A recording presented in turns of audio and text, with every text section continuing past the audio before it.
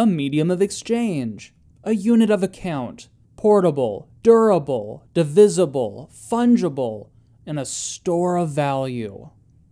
These are the 7 characteristics of money. It just so happens that gold and silver match these characteristics flawlessly. After learning about just how amazing gold and silver are as a means of trade, it is easy to fall in love with stacking. It's easy to fall in love with your stack. Is that a problem? Recently, I sold 15 silver eagles to my LCS. Before the sale, I ran into an unexpected problem. I didn't want to sell my eagles. As a matter of fact, I hated the idea of parting with my silver. Now, I go into detail about why and how that transaction went down in a separate video. If you are interested in the details of that story, I'll link that video in the pinned comment. At the end of the day, I parted ways with 15 ounces of my precious silver, and it left me with an unsettling feeling. Why is that? Is that a good or a bad thing? After all, I like to keep a stack of cash around for when I see something I want and it's an in-person purchase, or in case of an emergency. But I don't feel any attachment to the fiat. I spend cash just like anyone else. I know I can't be the only one that feels a difference in parting ways with metals versus fiat.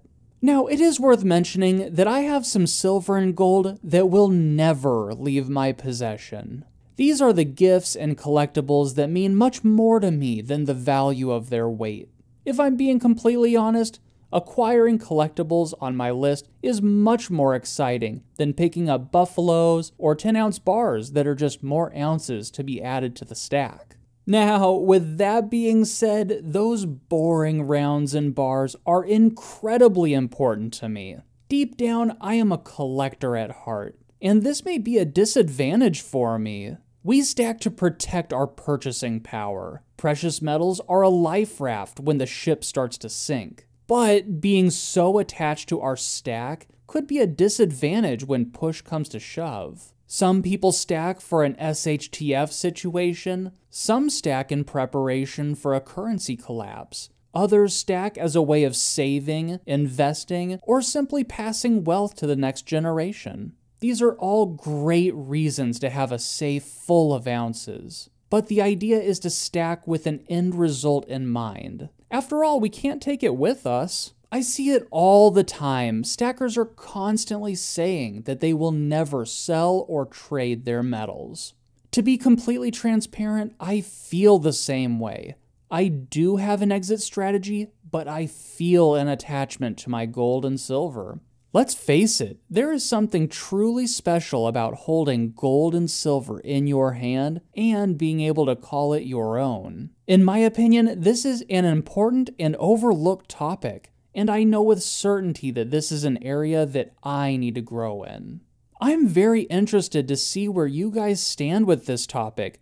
Please, leave your thoughts and opinions in the comments section below. On your way down, make sure you freeze that like button. Also, don't forget, if you see any gold and silver products in this video that you like, you can find them in the Amazon affiliate links in the description of this video. Now that we have talked about my unhealthy attachment to my gold and silver, check out this video. I go over all the collectible silver that I picked up in 2022.